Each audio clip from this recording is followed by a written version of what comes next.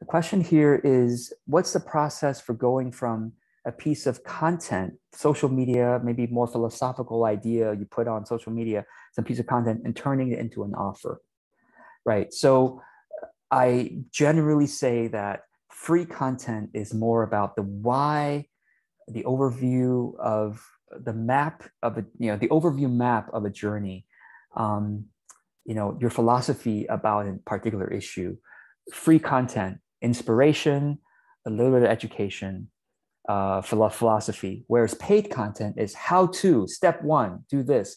Oh, step one, you be careful that you don't have these pitfalls. People typically they try step one and they have these issues. Here's how you deal with it. Okay, step two, this is how you do it. Okay, here's a very specific case study for step two, et cetera. So, and here's some support on how you, so free content is philosophical, paid content is how to, step by step.